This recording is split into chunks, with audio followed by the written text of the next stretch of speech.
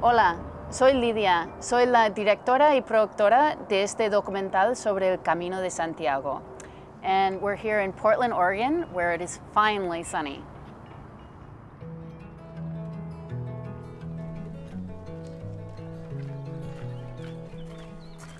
I started out as a pilgrim and will always be one. Back in 2008, I was in between jobs, relationships, and homes, and wasn't sure what my next step should be. Having lived in Barcelona, Spain for about 6 years, I'd always known about the Camino.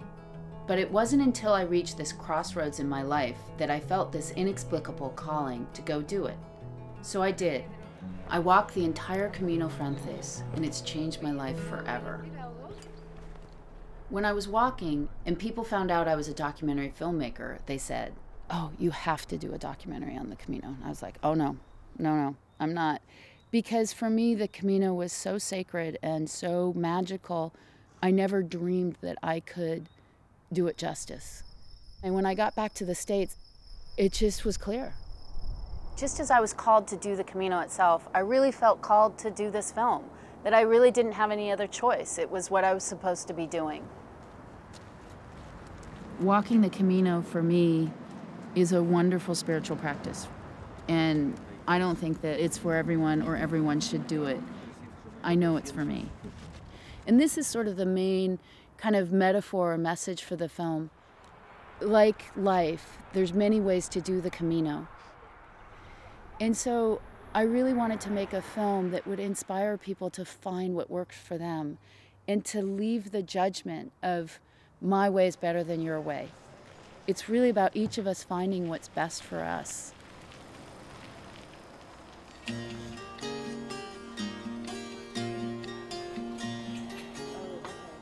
After getting PBS on board and raising just barely enough money for the shoot, including some of my own life savings, I returned exactly a year later with a crew of 12 to follow over a dozen pilgrims as they crossed an entire country on foot, walking from Saint-Jean-Pied-de-Port in France to Santiago de Compostela in Spain. There's been times when I'm just so happy and so fulfilled and so connected and knowing, wow, I'm really doing what I'm supposed to be doing. And then there's been times that I felt so overwhelmed, so scared, and so like, what was I thinking? Like, are you insane? What's up? This is driving me. Hi. And what was so great was I realized, I was like, oh my God, that's like so much what so many people do when they're on the Camino. They ask those very same questions. I'm still doing my Camino. Arriving in Santiago was far from the end for me. Making this documentary is a part of my journey.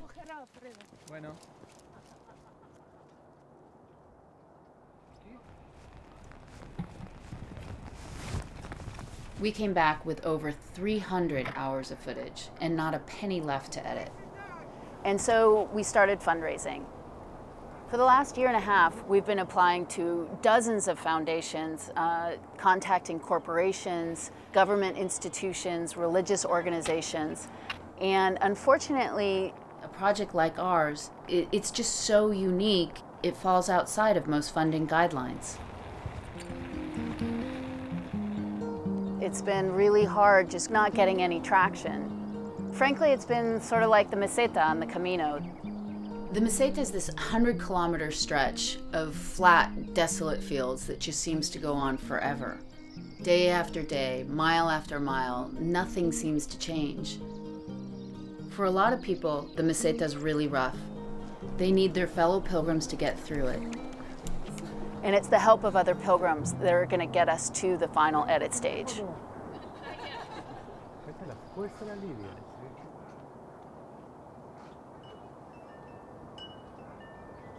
On 1/11/2011, we launched our Power of One campaign, which was really about enlisting the help of pilgrims everywhere. And I know many of you watching this have already contributed, and I'm really, truly so grateful, from the smallest to the largest donation. It really, every bit helps. I've been doing screenings and fundraisers all over the country, and I've been so moved by the generosity of so many people. Even those that had never even heard of the Camino before, my friends, family, and especially my Exeter and School Year Abroad classmates. People have become so supportive of this film and really want to see it finished. I think for a long time in my life, I've been hiding, playing it small. And so I've supported other people's dreams and other people's visions. I haven't maybe had the courage to step into all of who I am and what I can do. And this time making the documentary, I really feel like I'm doing it. And it's terrifying for me to be in the position of needing other people's support.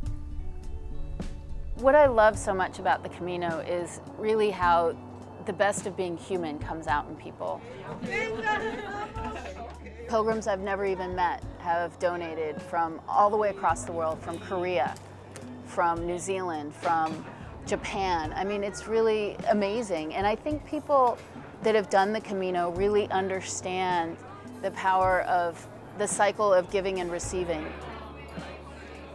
They believe in the power of the Camino and the good that it can do all over the world.